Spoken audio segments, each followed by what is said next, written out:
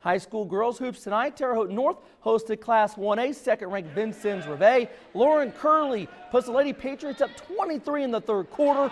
Curley had a game-high 20 points.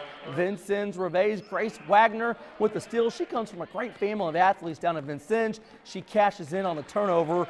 Terre Haute North was just clicking on all cylinders. Great passing. Kelsey Young, the hoop and the harm. Terre Haute North rolls 58-33 over the state-ranked Rivet Patriots.